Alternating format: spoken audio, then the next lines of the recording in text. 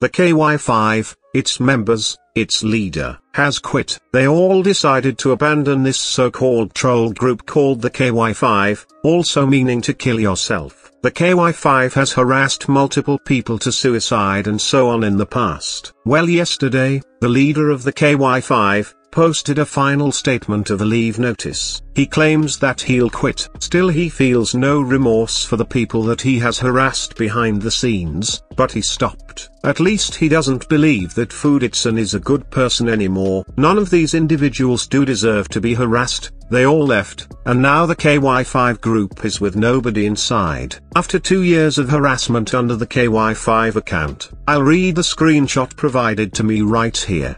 KY5 here, quitting for good. Been doing this for 2 years under my KY5 account and 7 years in general in terms of trolling. I am quitting due to internal drama and conflict. I do not believe that the Foodist is heading towards the right direction, and I believe the direction it's going towards is against my values. This isn't an apology like the other trolls who quit recently, not mentioning the names. I have no remorse for what I did, and I will gladly do it again. But the chances that I will go under a new name is slim, and the chances that I will continue the KY5 persona is slimmer. So for the first time in many months, we don't have to look at these discrimination/hypocrism and in general insanity of harassment. Finally, this is over. Though Fooditson is still on the platform, this is a start. And I just want to let you know, if you are watching this, I am not trying to act up a gimmick here. I simply wanted to let my audience know that this is over. So that's what I had for today. Not much, but worth enough. See you all later. Peace.